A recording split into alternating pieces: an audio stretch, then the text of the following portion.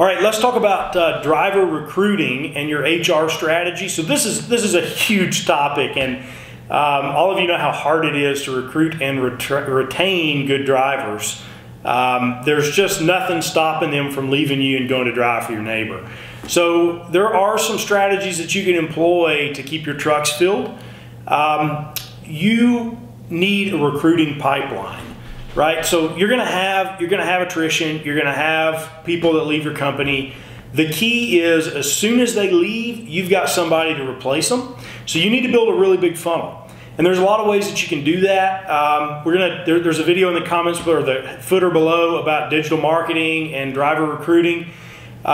Use all the advertising means available to you: ads in the newspaper, ads at truck stops. Right, word of mouth, give a bonus, referral bonus, like really use all the tools at your disposal.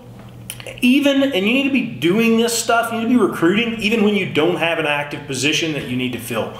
You need to be building a pipeline, right? Build a database of drivers that meet your qualifications, and pick up the phone once a month and call them and say, hey, Mr. Driver, who are you working for these days? How are you doing? How are they treating you? What do you like and don't like? Like, even though they're not your employee, every month build a relationship with these guys. It can be a 5-minute phone call, and then when a position opens up at your company, you pick up the phone and say, hey, Mr. Driver, guess what? We just got a position that opened up. Do you want to come on board? And this is like a really good strategy to keep your trucks filled, right? And so as a rule of thumb, if you've got 100 trucks, you always want to have 10 or 15 drivers in your pipeline. So always have 10 to 15% of the positions in the pipeline ready to be filled. You've got applications, right? You've already done some simple vetting process to make sure that they meet your criteria.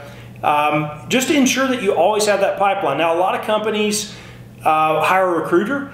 I highly recommend a recruiter. If you do the math on attrition and drivers leaving you and how many days your trucks sit without a driver in them, if you can remove those down days and get utilization, you can easily pay for a recruiter. So a recruiter, is not that incredibly expensive in relation to your overall P&L. You're probably talking about a $50,000 to $70,000 a year person for somebody that's really good, maybe has some digital marketing skills.